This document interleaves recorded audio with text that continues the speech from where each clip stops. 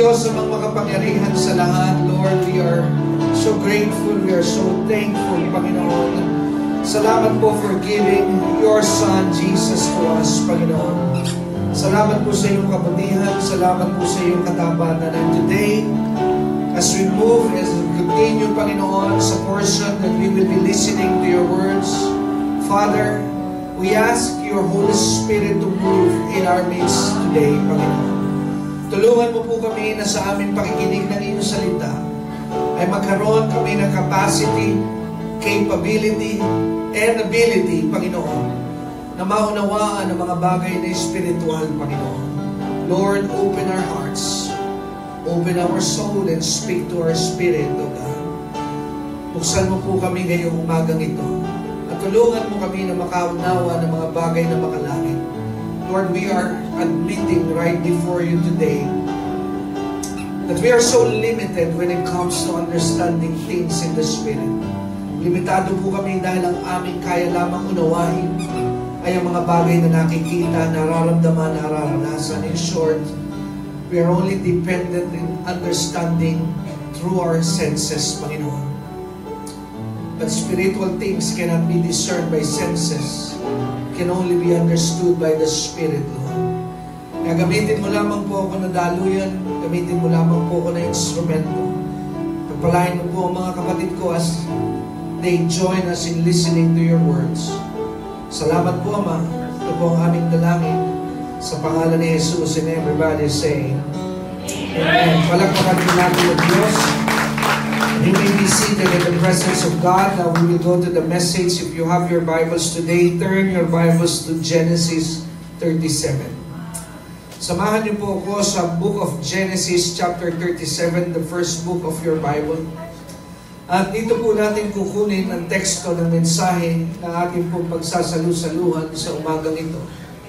Now, if you are in the book of Genesis chapter 37, I will be directing everybody to please follow me. And let us read all together verse 1 hanggang matapos po sa verse 4. Genesis 37, beginning verse 1 to 4. At para po dito sa teksto ito, I will be using the King James Version. Now, sabi po sa verse 1 ng Genesis 37, And Jacob dwelt in the land wherein his father was a stranger. In the land of Canaan, these are the generations of Jacob. Joseph, being 17 years old, was feeding the flock with his brethren. And the lad was with the sons of Bilhah, and with the sons of Silpah, his father's wives. And Joseph brought unto his father their evil report. Verse 3, Now Israel loved Joseph more than all his children, because he was the son of his old age. And he made him a coat of many colors. And when his brethren saw that their father loved him more than all his brethren, they hated him, and could not speak peaceably unto him. So, if we were going to put a title for this message this morning, the title of the message na ating pong pag-uusapan ngayon pong umagang ito is this: The Lessons from the Test in Joseph's Life. So the title is about the lessons from the test in Joseph's life. So sa Tagalog, ang titulo po ng mensahe na akin pong ibabahagi sa inyo ay mga aral na ating pong matututunan sa buhay ng isang lalaki sa Biblia na ang pangalan ay Jose. Eh kung inyong iisipin natin yung pagbubulayan, yung pamagat at yung titulo, ay maaring kayo'y magkaroon ng ganitong katanungan, just in case, na maaring isipin ninyo na, what is in it for me? Wala naman akong pakialam sa problema ni Jose. Hello? Dahil meron din akong sariling problema. Sabihin mo nga sa iyong katabi, totoo ba yun? Amen? Kaya ano naman ang pakialam ko sa buhay ni Jose? Amen? But there is Meron po kasing tinatawag na connection and relation, lalo na if you are a child of God. Now, if you are a child of God, there might not be a direct connection on what is happening in your life right now, but if you are a child of God, there is a relationship between the life of Joseph and your present life and what is going on with you. Kaya ngayon pong umaga ay ito po'y aking ibabahagi sa inyo because ginagamit ko po itong istorya nito so that it's like a compass to me. Alam niyo po, because now we are living in a modern time, malaki na po ang pinagbago ng ating pong mga kapanahunan because of the vast advancement of technology that we have today in our days. Noong araw kasi ay napakahirap po ng buhay dahil walang masyadong technology. Back in the 80s, ano po ay talaga namang because I spent my childhood days in 80s, ano po, ng mga dekada 80. Na doon ay naranasan ko pa yung mga panahon na walang masyadong technology. Amen? Walang masyadong technology na available. At meron lamang kami nung araw ay yung telepono na kulay itim. Ano po, so kung kayo ay buhay na nung mga panahon yun, you will know what I'm talking about, na ang telepono nung araw ay talaga namang ano number mo? 8. Ano po? Tapos kung wala kang personal na telepono sa inyong tahanan, you have to look for a phone booth. Ngayon yung mga modernong kabataan, gaya ng aking mga anak, they don't know what a phone booth is. Hello? Tama po ba? Kasi hindi na uso ngayon yung mga phone booth sa ating pong panahon. Pero nung araw, may phone booth na may makikita kang pulang telepono na hinuhulugan ng barya. At talagang napakatigas po nun. Ano po? Kahit yung mga teleponong kulay itim, pag ikaw ay nagalit sa iyong asawa, talagang pag naihampas mo yun, tulog yung iyong asawa sa tigas. Hello? Amen? So wala masyadong technology like what we are experiencing today. Everybody has a phone. Almost everybody. Amen? And we call it today cell phone, cellular phone. Ngayon, nung una pong panahon ay isang problema nung araw is when you are trying to look for the place na iyong pupuntahan, napakahirap kasi bibigyan ka lamang ng mga landmarks. Ano po? Bibigyan ka ng mga palatandaan na ganito, pag nakita mo yung ganito, problema pag yung sinabi palatanda ay lumipat o nagsara. May tindahan na ganito, pero yung tindahan nagsara, pagdating mo rin wala kang makita tindahan, chances are you're lost. Tama po ba? Pero today, sa ating pong panahon, we have this blessing today we called GPS. Kaya dahil doon sa GPS na acronym for Global Positioning System, na identify na ngayon, napakaganda kasi kahit mismong ikaw na naghahanap ay naituturo ngayon kung nasaan ka na, kung malapit ka na ba doon sa iyong pupuntahan. So, now it's very hard to get lost today because we have a good navigation system na nagdidirect sa atin na nagsasabing malapit na tayo. At nasasabi na nga rin ngayon kung ilang oras ang iyong magiging travel time from here to there. Tama po ba? It's amazing kung ano po ngayon ang ginawa ng technology sa ating pong buhay, sa ating pong panahon. Pero napansin ko rin po sa buhay natin as believers, kung meron pong tinatawag sa mundo na GPS, stands for Global Positioning System, there is also such thing as God Positioning System. Hello? So, there is a natural GPS, and there is also such thing as spiritual GPS. Kaya mensahe po ngayon ay makatutulong sa atin to help us locate where we are today in the plan of God. Because you have to remember na nung araw na nakipag-isa ka sa Diyos by receiving Jesus Christ as your personal Lord and Savior. In fact, kanina, doon sa ating pong portion ng exhortation about giving, doon sa unang bahagi na aking pong tinalakay, because I have give to you I have given to you 2 points on how to honor God.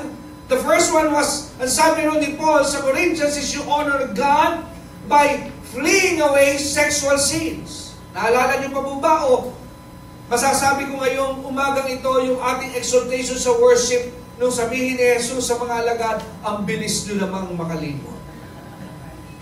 Ano sa baba po, may Mercury, pwede kayong bumili ng Memo Plus ko. Nag-promote pa ako, ano? Nakakalimutan naman po ba yung sinabi kanina doon? Ang sabi kanina doon sa ating mensahe, ang sabi po ni Paul when he wrote that letter to the Corinthian church, ang sabi ron, kung ating babalikan, ano po, kung ating pong babalikan yung bahagi yun, tinalakay po doon ni Paul when he wrote to the Corinthian church, but it's about honoring God. Ano po ang sabi ni Paul? Bakit po pinatatakbo, pinaiiwas ang believers sa sexual sin? There is a powerful word there na I will draw out. Ang sabi po ni Paul, because of this word, that yourself is no longer your own. Hello? Ito po ay napakagandang paalala sa mga nakalilimot. Alam niyo po ba na wala na pong ibang mabisa at mainam na gamot sa makakalimutin kundi paalala?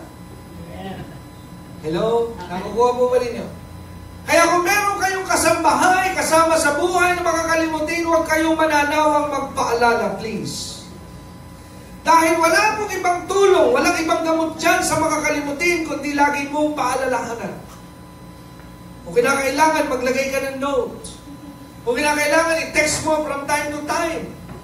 Ano ba to? Pastor, yung asawa ko makakalimutin. Ano ginagawa? Pinabayaan ko na. Wag! Hello? Sabi mo sa iyo, katabi mo ka, susuko. Kailangan ka niya. You are the medicine. You are the solution. Eh, makakalimutin niya eh. Amen? Kaya ikaw ang susi. You are the answer to his prayer. Amen. Amen? Ngayon, ako rin po, may mga lapses ako eh. Sometimes, God used my wife. Sometimes, most of the time, the Holy Spirit. Hello? Like today. Kamunti ka na magdamdam, sabi ko, ay, kung hindi pinaalalahanan ako ng banal na Espiritu, baka magtampo sa akin si Brother Chris, baka isoli sa akin yung kandila. Kasi alam nyo, talagang, sabi ko sa Miss ko, salamat na pinapaalalahanan ako ng banal na Espiritu, Miss ko. Eh, minsan tamad ako magsulat sa kalendaryo. Kaya nakakomit ako sa isang gawain. Oo ako kagad. Sabi ko, okay, pwede ako sa linggo. Bigla sabi ng misis ko, teka, may gawain ka sa linggo. Sabi ko, meron ba? Naalala ko si Kuya Chris. Amen? Kaya, kagad, kinausap ko yung simbahan. Sabi ko, pasensya na, nakaawa ko, it's my fault. Kung mapapatawan din niyo ako, eh, may nauna akong commitment. Hello?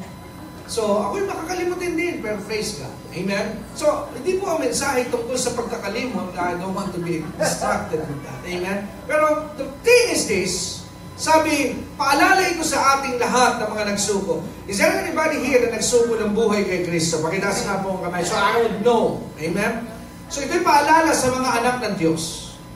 Your life is not your own. Amen. Hello? Ang inyong buhay ay hindi na inyo. Amen? Kaya kung hindi na iyo yung buhay na yan, somebody now is running your life. Hello? Meron na ngayong nangangasiwa at nagpapatakbo ng inyong buhay. Kaya nga maunawaan mo dahil meron na may-ari, yan ang dahilan kung bakit may mga gusto ka na hinahadlangan ng may-ari. Dahil alam niya na hindi makatutulong sa iyo, siya rin ang mapaperwisyo dahil pag ikaw ay nagka-problema, eh kanya ka siya magpapagawa. Kaya para hindi siya magka-problema sa pag-aayos sa iyo, hinahadlangan na lamang niya yung makasisira sa iyo. Kaya kung ikaw ay anak ng Diyos at nagtataka ka, bakit ako iniwan ng girlfriend ko? Dahil ang sabi ng may-ari, hindi siya para sa iyo.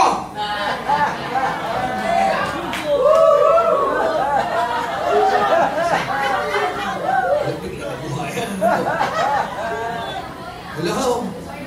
Kaya kung inalis ng Diyos yung iyong hanap buhay at nagtataka ka, bakit nagsara? Dahil sabi sa inyo may-ari, mamamatay ka dyan na maaga. Kaya inalis ka dyan sa trabaho niya. Because let me remind you, your life is not your own. Hello? Kasi kung iyo yung buhay na yan, then God doesn't care about you. Why? Because that's your life. Pero dahil sinuko mo ang buhay mo kay Kristo, then God begins to take over. Kaya lahat ng hindi pwede sa iyo, He will surely stop it. Hello? That's the thing. Amen?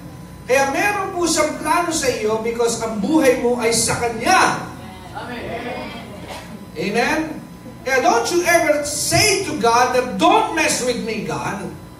Huwag mo akong pakialaman, no? Kaya nga, ang paalala sa atin ng Diyos, in all your ways now, you have to acknowledge me. And what did He say? I will direct your paths. I will bring you to the right job. I will bring you to the right place. I will bring you to the right partner. Why? Because I am the owner. Saan nagkakaproblema ang mga anak ng Diyos when they begin to live their life on their own? Pero kung ang buhay mo ay sa Diyos, hayaan mo ang Diyos sa magpatakbo ng iyong buhay. And Him run the show. Now, Joseph is a good example. Napakaganda po ng buhay ni Joseph dahil sa buhay ni Joseph is a roadmap. It's a pattern how God deals with His children. Hello? Kaya sa buhay ni Jose ay atin pong matutuklasan kung paano ang Diyos nangangalaga at nagtatransaksyon sa buhay ng kanyang mga anak. Kaya ang titulo is The Lessons in the Life of Joseph. Amen? So yung mga aral sa buhay ni Jose, especially the word test is the one that I need in the title, the word test. Now, alam niyo po ba yung word test? Let me just begin to give you some knowledge about the word test. Natuklasan ko po na sa Old Testament, yung word na test, in the Old, both in the Old and New, simply means to prove by trial. So the word test simply means to prove by trial. So yun po yung ibig sabihin ng test. So why is God allowing tests to happen in His children? Because to prove by trial. Hello? Now, ating pansinin, dahil ako po minsan ay nag-iisip din ng ganito. In my own little mind and little understanding of God, ayoko pong magmukhang alam ko na ang tungkulan sa Diyos. No, I'm still in a process of learning. Kasi hindi natin kayang unawain ng Diyos because God is so big. Amen. Pero yung mga maliliit na bagay tungkol sa Diyos, He is giving us things that we need for the moment. Kaya po, ang talo ng iba sa pakikipagrelasyon nila sa Diyos, gusto nilang madaliin ng Diyos na para bagang, God, pag upo ko rito, ibigay mo na lahat sa akin ang gusto ko mauna. That's how you deal with God. Amen? Dahil hindi mo po kayang maunawaan ng Diyos in one day, in 1 week, in 1 month, or even a year. You can't know God well. Minsan nga, iba inabot na ng kamatayan, still they don't know God that well. Because God is so big. Napakalaki po ng Diyos. Now, minsan, dahil nga maliit pa ang pagkakaunawa ko sa Diyos, I was asking this question. I hope you are on the same boat with me. At tanong ko sa Diyos, Lord, why are you allowing test? Ba't mo ba inaalaw yung test sa amin? Because if test is there to prove us, di mo ba, pagka ang test ay binibigay ng Diyos sa atin, pinahintulot ng Diyos ang test kasi gusto niyang patunayan, may mapatunayan sa kanino? Sa atin. Now, there are many teachers that we have here in this room. Marami tayong mga guro. Nariyan sila Ate Sally, nandun sila Kuya Edwin, sila Micah. So, itong mga guro, I know they will agree with me that the reason why they are giving test sa kanilang mga estudyante is because they want to know kung natuto sila sa kanyang pagtuturo. Right? Tama po ba yun? Kaya nagbibigay ng test. Tama ba yung mga guro? Kasi gusto natin malaman at the end of the month or week, Ito ba mga tinuruan ko na akala, kasi don't ever believe na pagka ang isang estudyante nakaupo nakatingin sa'yo, ay nakakaintindi. Minsan ay nakatingin sa'yo, pero ang tingin sa'yo lumalampas. Talagang umaabot hanggang festival mo ng tingin. Hello? Kaya akala ng guro ko, attentive na attentive ka. Tapos tinanong mo, ano yung sinabi ko kanina? Ano ba yun, ma'am? So that's why you need test. Tama mo ba? To prove if they're really catching up with what you are saying. Amen? And sila Tita Girlie, mga guro din yan. Nagbibigay sila ng exam to prove. Because sa kanilang kalagayan, these teachers na mga binanggit ko, I believe they will agree with me, hindi naman nila talaga alam kung natuto nga yung kanilang mga estudyante. The only way that they can understand is by the test. Tama mo ba? Kaya pagka dumating yung result, nakita niya ba matataas? Ano magiging isip ng teacher? Aba, magaling ako magturo. Nakasagot eh. Kala ko kasi nung araw, pagka ang teacher nagbigay ng exam, maraming bagsak. Ako, teacher, magaling. Pag pala ang exam, puro bagsak, mahina ang guro, hindi mahina ang estudyante. Hello? Amen? Kasi, kaya nga daw, sabi ko minsan, ewan ko kung napapractice pa ito, yung mga magagaling na guro, kadalasan dapat yung ilalagay sa last section. Huwag sa first. Kasi sa first section, magagaling na yun eh. Sino ba nangangailangan ng tulong? Yung mga tanga. Mo ba? So, patawaran ako, baka may mga nasa last section dito magalit sa akin. Kasi last section ako, grabe ka, ginawa mo akong tanga. Pero totoo naman yun, kaya ka naman nandyan, huwag ka naman tampo, ikaw naman. Hello? Patampo-tampo pa yun. Basta masakit ha. Hindi po kila section ako. Kung matalino ka, nasa first ka. Pero dahil tanga ka, nandyan ka, no? Nakukuha natin. Amen? Huwag na nating bulahin ang isa't isa. Yan ang realidad. Amen? Maganda na yung straight tayo rito. Amen? So, ngayon, yun po yung kalagayan. Kaya nga, ang mga guru dapat na mahuhusay, ilalagay sa huling section. Para yung mga mahina, maiangat ang kalagayan. Tama po ba yun? Kasi, kung ilalagay po yung mga galing na guro sa mga galing din ng mga estudyante, hindi na halos nag-i-epekto. Kung minsan nga, magaling pa yung estudyante sa teacher eh. Kasi nagse-self-study. Tama po ba yun? Now, balikan po natin. Now, my question is this, if a teacher give tests to prove if the students are learning, at kung yung paraan din ay ganun sa Diyos na nagbibigay siya ng test para makita niya na natututo nga yung kanyang mga anak, now it only proves one thing, and it really affects my theology, then God is not all-knowing. Tama? Ang pakilala ng Diyos sa atin, there are three major things that He wants us to understand about Him. Number one is omnipotent. What do you mean by omnipotent? All-powerful God. Meaning to say, nothing can stop Him, nothing can hinder Him because He's so powerful. Amen. Amen? Imagine, He created the heavens and the earth with nothing, just by His word. Isn't it a demonstration of power? Yes. Di mo na mapagmasdan ang mga ulap, ang mga buwan, ang mga bituin, wala pong humahawak, but they still hang there. Why? It's a sign that the God who created this is a powerful God. Many years ago, forgive me for saying this, but the Catholic believes that the earth is flat. Sabi ng mga Katoliko nung araw, ang earth flat.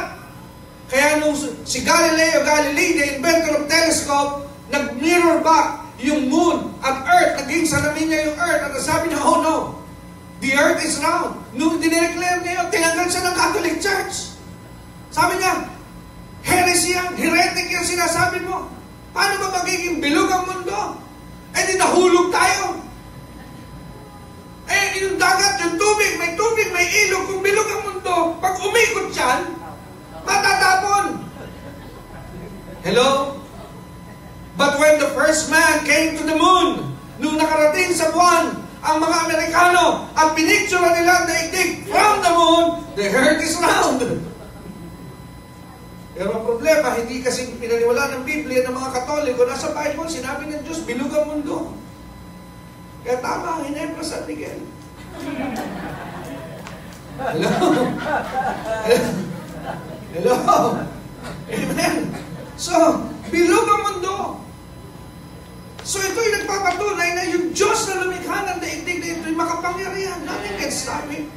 Kaya nga po, pag ikaw ay namang problema, do not limit God because the God that you have been serving is an unlimited God.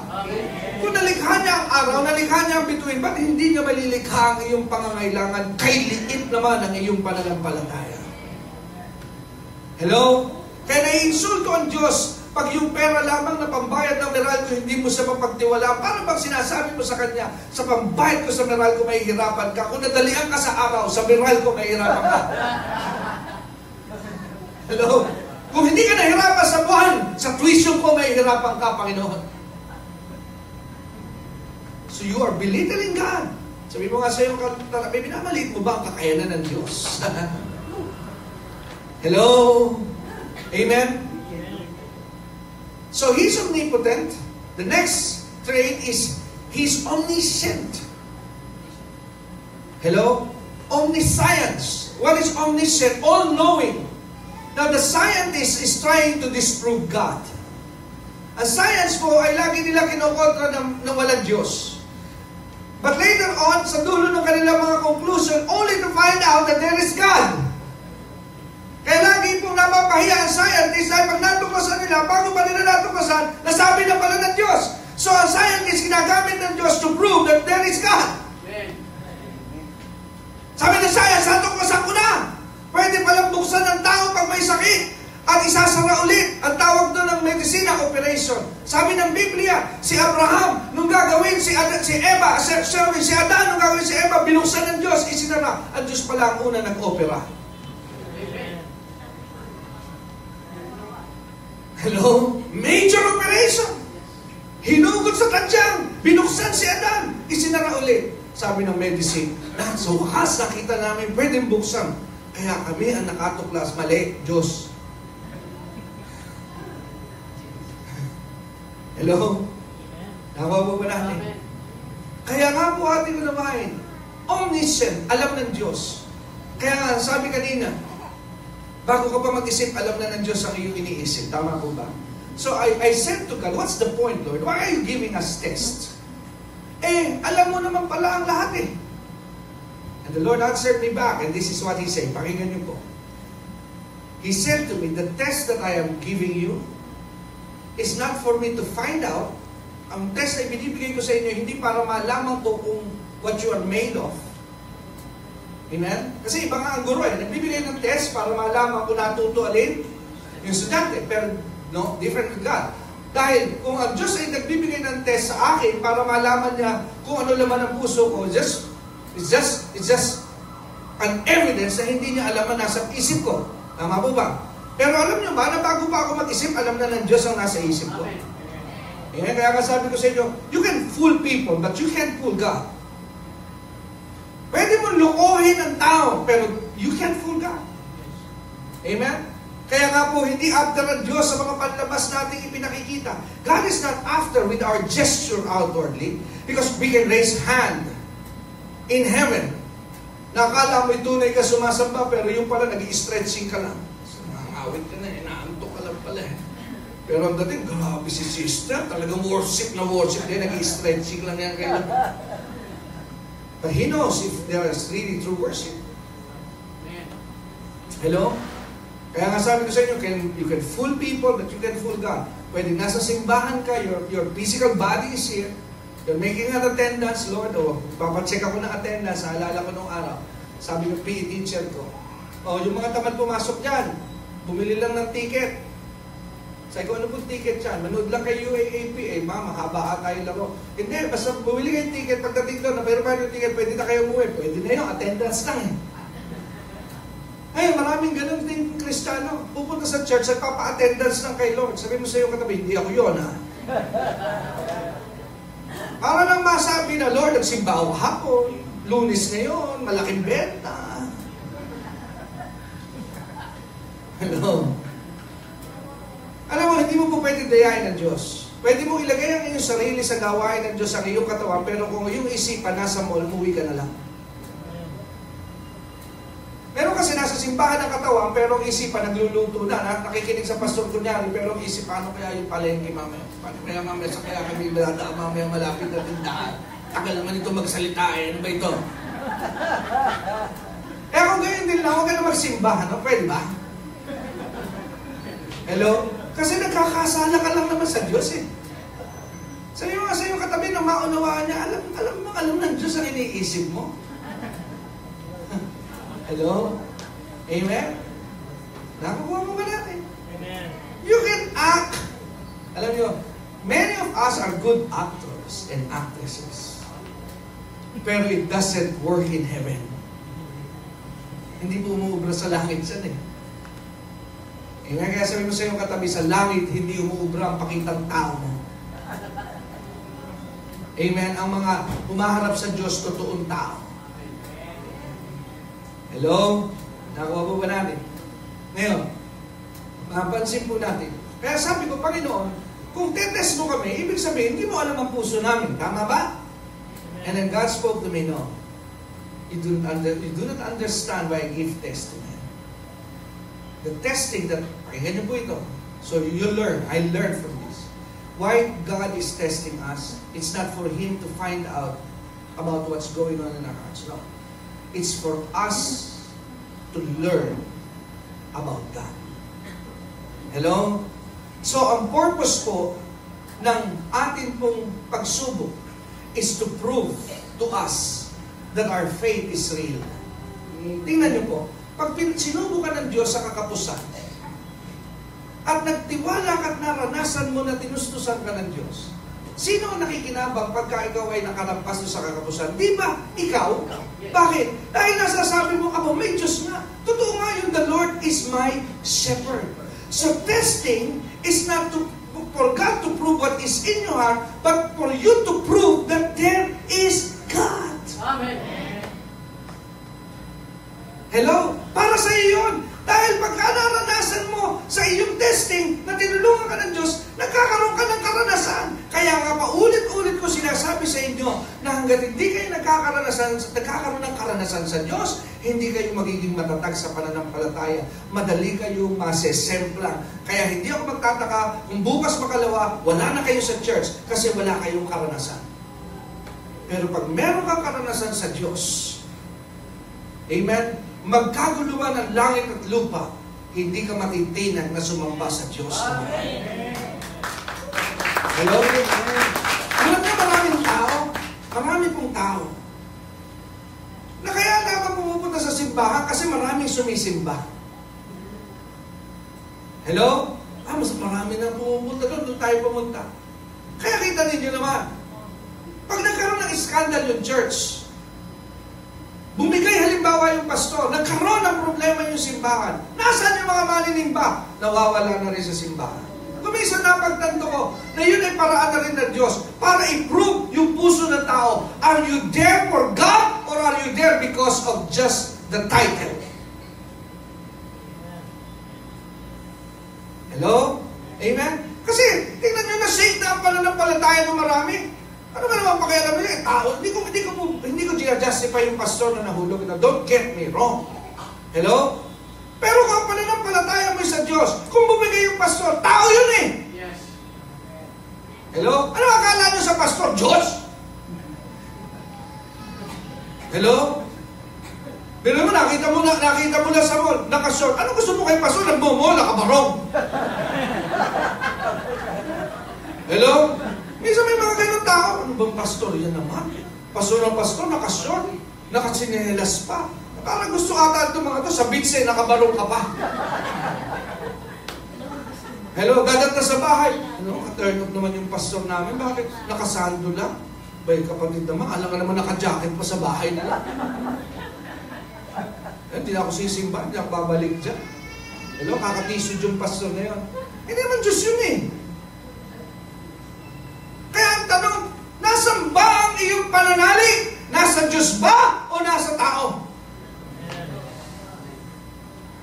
Hello? Amen? Kasi kung sa Diyos ka nagtitiwala, mo hindi ko justify ang mga kaguluhan sa simbahan. Ang kaguluhan ay mali. Pero kung minsan pinahihintulutan niya ng Diyos para masubukan din at makilala ang tunay na mga mananampalataya. Amen. Hello? Amen? Bakit ba nung si Jesus ay napakaraming himala, ang daming sumunod Nung si Jesus ay nasa Sanhedrin, sinasampal, hinuhubaran, unti-unti na silang umayaw. Ultimo si Pedro, nagpakasakali, sabi niya, baka may one chance pa, baka mag-ala Super Bowl pa si Jesus, susunod ako doon. Pero yung mga labing isa, pero si Judas nagpakamatay, yung 10, hindi na sumunod. Pero si Pedro, sabi niya, baka meron pang magic dito, baka meron pa akong makita ang bumubuhay ng mga patay. Gusto kong makita na habang sa'yo sinasampal, magtumbahan yung mga Roman soldier na ito, magliparan at magtalsikan. At I'm expecting na may mga bababang angel at magkakaroon. At bigla akong papasok at sabi, ako lang ang natira, Panginoon. Si Pedro medyo may hero mentality yun Kaya siya nag-aabang lang Kaya sabi niya, wala na yung 10 nag-aalisan, nag-uwi na wala na magawa. Ikaw ba naman, dinakip ka? At yung boss na nagpapagaling, yung boss na bumubuhay ng mga patay, parang basang sisyo na dinakip ng walang kaawa, walang kalaban-laban na parang hindi lalaban. Kaya sabi ng 10, makauwi na, baka tayo isunod din dyan. Kadalasan ganyan din po, marami mananampalataya. Pastor, nasa likod mo kami. Pagka ganun po, narinig ko, alam ko na, sa likod lang yung mga yan. Hello, iiwan ka na, magbayaran na. Kaya minamarkahan ko yun, yung mga nagsasabi, nasa likod mo kami lagi, Pastor. Okay, thank you. Huwag ka na pupunta sa unahan. Hello? Amen? Nakakuha niyo po ba yun? Kaya nga, sabi ni Jesus, nung si Jesus ay dinakip na wala yung 10. Si Pedro lang natira. Ngayon, tumusunod si Pedro, malayo. Sabi ngayon ng isa, teka, di ba kasama ka nung? Hindi So kung naman nabalitaan niya, grabe ka naman. Kamukha lang. Di ba sumisimba ka doon sa 3rd floor? Hindi, yun. Mahihirap ng tao doon. Saan doon? CCF ako, no? Rich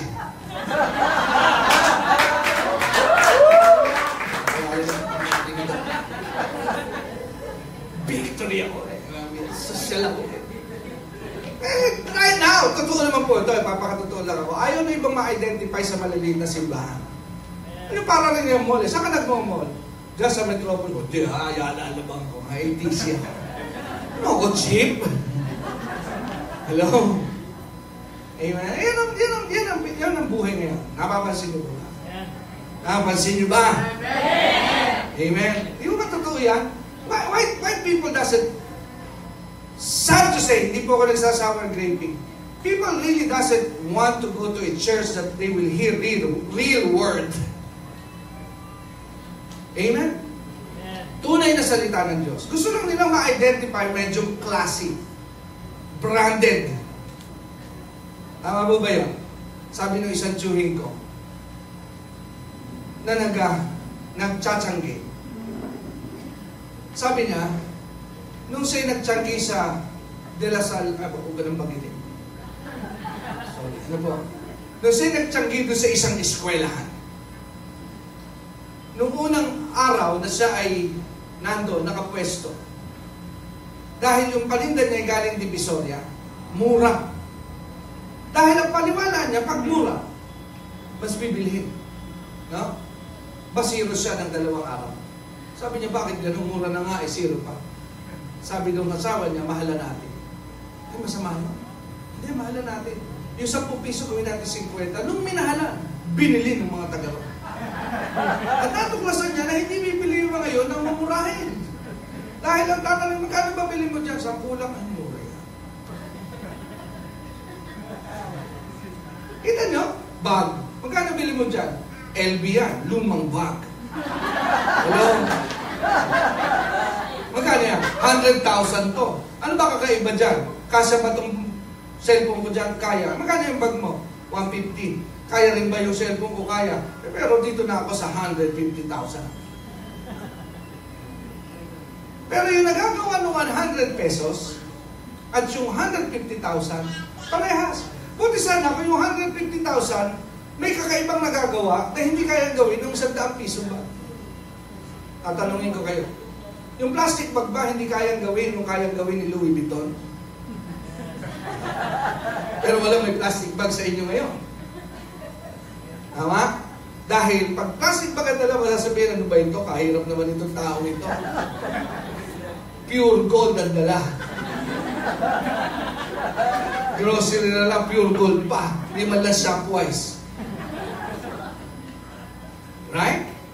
Tama ba? Amen? Dahil nga, people nowadays, they don't want really to identify with the real thing. They just want to be identified with the markings. Hello? Yes. Nakuha po ba natin? Nakuha po ba natin? Amen? Amen? Kasi, alam nyo, ang Diyos po ay ibang pag-inos ng Diyos. Kaya nga kung makikita mo kung talaga ang tao ay pumunta pa roon because of God or because of the brand. Hello? Kaya nung si Peter ay naroon, sabi niya, wala, hindi ko kilala yan. Lumipat ang pwesto. Paglipat niya, sabi, parang familiar ka eh. Sabi niya, hindi nga ako yun, kamukha ko lang yun. Kukulit nyo naman. Pangatlong beses may nagsabi, parang kaboses mo nga din eh. Ikaw rin, di ba? Di ba nung kasama nagpipreach ka, sabi mo sa amin, magbago kami. Kasama ka niya. Chika lang yun. Hindi ako yun. Alam mo, sinasabi ko yun, kasi katabi ko yun eh.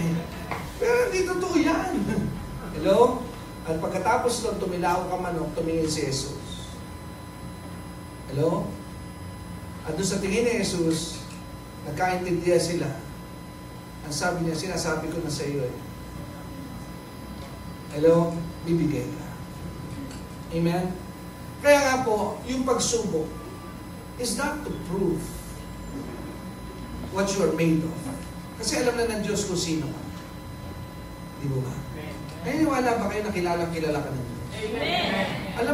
Alam nyo, kaya nga pag ikaw may problema, huwag ka nang magyabang-yabang sa Diyos na, Lord, over my dead body. Yan ang sabi ni Pedro, sabi ni Jesus, pinento ni Jesus, alam nyo, darating na malapit ng oras, kukunin na ako. Papatayin nila ako, uhulihin nila ako. Sabi ni Pedro, subukan lang nila. Kaya ba nila itong tapatan? Hindi ka nila pwedeng kunin, Panginoon. Dadaan muna sila sa akin. Ang sabi ni Pedro, una sabi niya, nirebuke niya, sabi niya, that is a wrong spirit. Satan, get behind my back. Hello, sabi ng Diyos kay Pedro, sinasabihan ka naman sa mga spirito, tumigil ka. Hello? Kaya pag may problema ka, huwag ka nang tumira pa sa Diyos, Lord, sobrang pananali ko sa iyo. So, buti pa sabihin, Panginoon, nanghihina na po ako. Alam mo man ng Lord na natatakot ka na eh, ayaw mo pang magpakatotoo. Hello? Kaya paglalapit ka sa Diyos, be true, be real, because God knows who you are. God knows who you are. Pero Panginoon, pagod na ako sa buhay ko, you know, alam mo po talaga, hindi ko na itatako. I'm really tired. Amen? Ito nangyayari sa akin, pagod na po ako, Panginoon. Amen. Kasi alam ng Diyos, kaya nga, that's why, pagkaman di ko ito matatapos ngayon, just give me 5 more minutes, then we're done. The test is not for God to prove you, but for you to prove that there is God. Hello?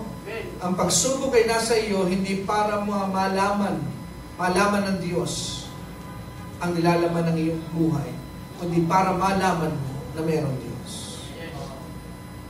There's a big difference. Kasi kung sa mundo nagbibigay ng exam ang guro para malaman kung natuto ang mga tao, hindi po ang Diyos nagbibigay sa iyo ng exam para malaman kung natutunan mo. Kaya kung minsan, nagkakataon lamang sa paniwala ng iba. Pagkatapos mo mapakinggan ng mensahe, bless ka.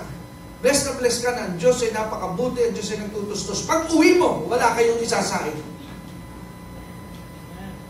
Tama? Nangyayari yan. Hello? Eh ako lamang, nagpe-preach ako sa inyo. Pusapos ako ng enthusiasm, excitement. Ang Diyos napakabuti. Bigla sasabihin ng misis ko, Isang buwan, wala kang sweldo. Purihin ng Diyos. Purihin ng Diyos. Bakit sila purihin ng Diyos? Hello? Amen?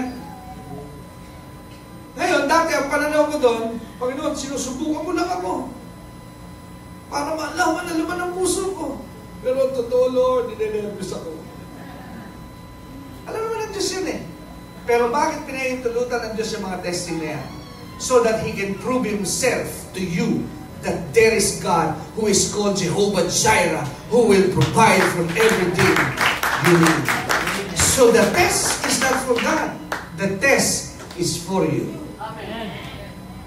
Kaya pagsubok ay hindi para sa Diyos. Para kanina, sino magbe-benefit sa test? Ikaw. Dahil sa pagsubok na iyong pinagdaraanan, mapapatunayan mo na mayroong Diyos. Amen. Mapapatunayan mo na may Diyos na sumasama sa tao. Hindi mo man siya nakikita.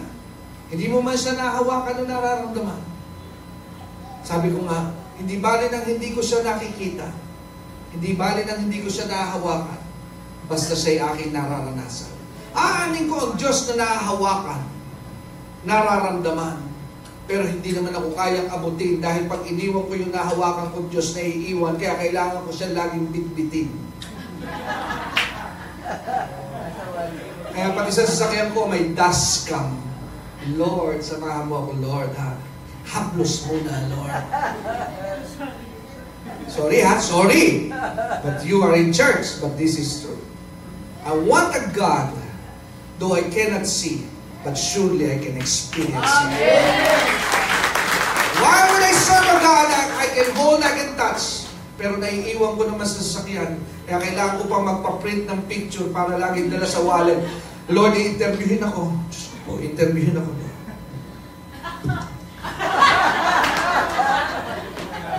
Oh my God! But this God that I serve, I don't need His picture. I don't need His statue. Because when I say, God help me, He comes and He helps me. And He moves the mountains. Hello? Dahil itong Diyos na aking nakilala, kahit walang larawan, kahit walang estatwa, pag sinabi kong kailangan kong tulong mo, inaalis niya ang mga hadlang. Kahit ang mga taong matigas ang puso, ay sinasabi, o sige, ako na magbabayad niyan, kailangan mo, pero bakit niya ba ako tumutulong? Hindi ko alam, may nagtutulong sa akin para magbigay sa ng pera. That is God. Oh my goodness! Because we are serving a God that is alive. Amen. Ang sabi ni Baba, wala kayong Diyos sa inyong simbahan because our God is not here. He is in my heart. Amen. Hello? Amen? Kaya pag umalis tayo dito, sabi ni Baba, Lord, kaya iba, meron pang ganito pupunta sa unahan. Bakit ka naman? Magbigay ka lang ka na, andyan ang Diyos. Ay paglabas, pwede na! Pwede na magsigarilyo! Pwede na uminom. Bakit? Hindi na tayo kita, nasa loob.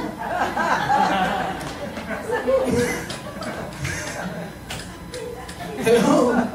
Lalo na sinara na, uwihan na hindi tayo makikita niya. Eh teka, may picture ka sa wallet ha. Ay, iwan muna natin. But this God that we know, it's in our hearts, right? Itong Diyos na ating nakilala ay nasa ating puso. Kaya nga sabi niya, I will never leave you, I will never forsake you. Let's stand up. Tayo pong lahat ito na. Oh my God, hindi na matapos, sorry. Abutin kayo ng 2:00, yung tutuloy ko pa. But man, my heart is full. Amen? Pulihin ang Diyos. Hallelujah.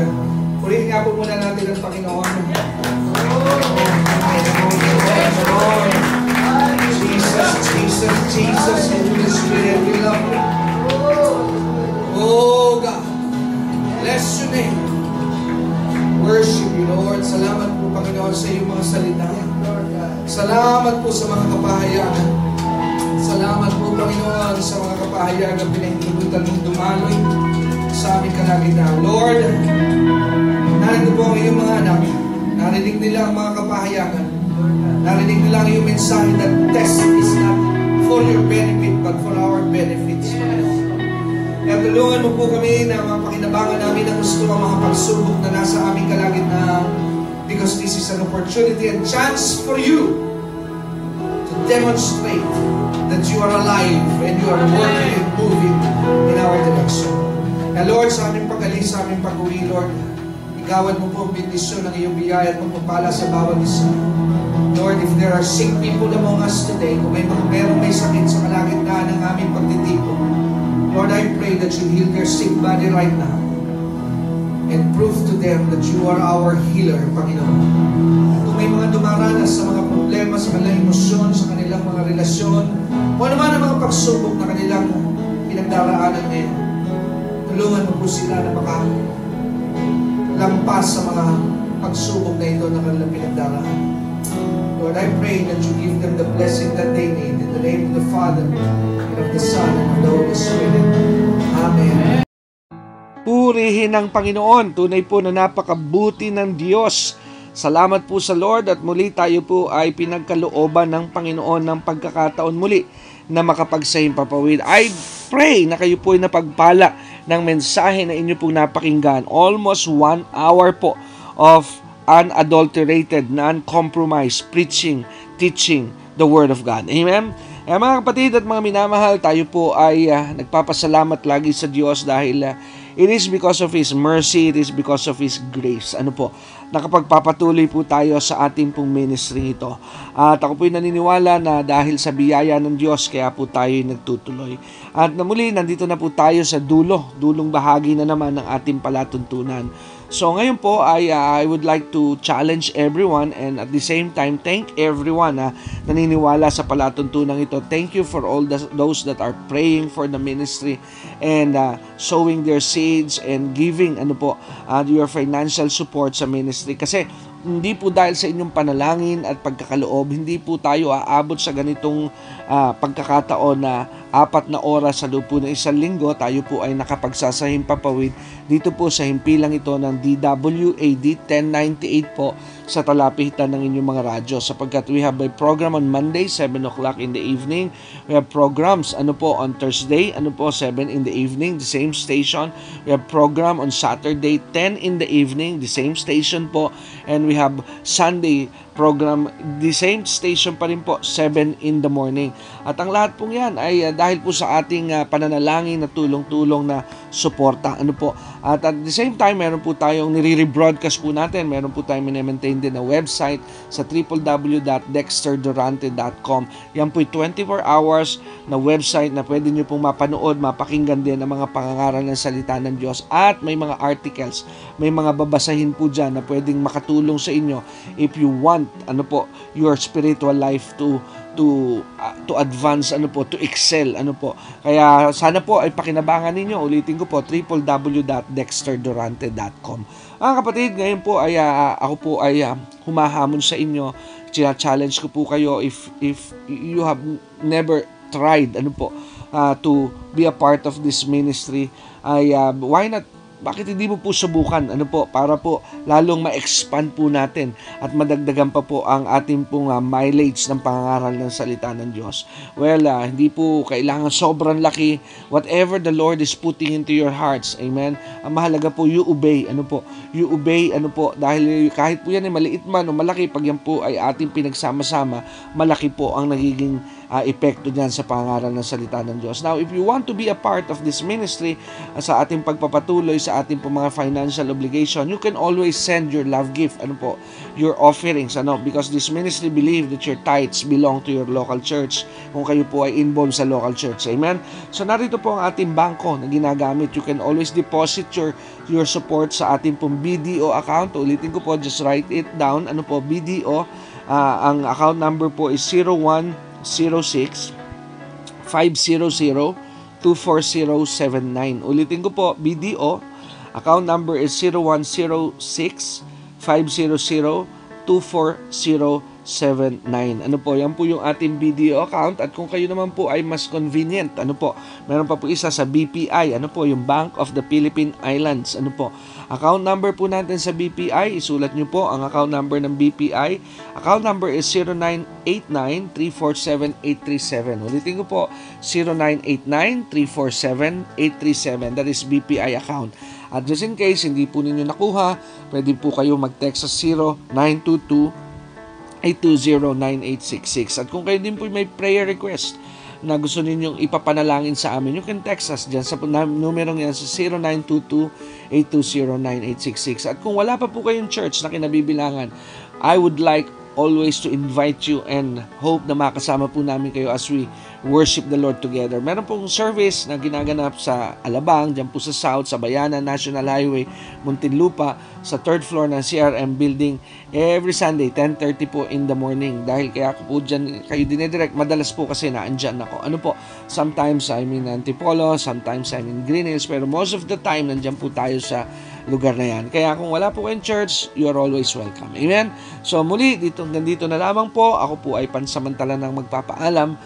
Dalayan ko po sa Diyos that this month will be a great month for everybody. Amen? Pagpalain po kayo ng Diyos at patuloy na maranasan ninyo ang kanyang biyaya.